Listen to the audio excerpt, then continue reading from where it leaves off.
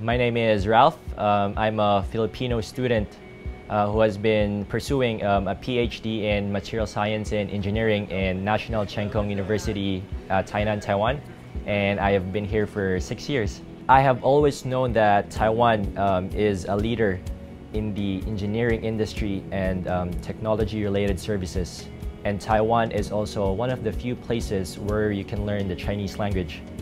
So therefore, if I wanted to be a leader in my future sector, then I wanted to be in a location where I can equip myself of the necessary tools and skills and basically learn the Chinese language so that I become a bigger asset in the future. So that's the reasons why I chose to be in Taiwan. My life in NCKU has probably been the best 6 years of my life yet, because most of my work has been research-oriented, and the university is well equipped with state-of-the-art research facilities. And if I need relevant information, everything can be accessed through the library.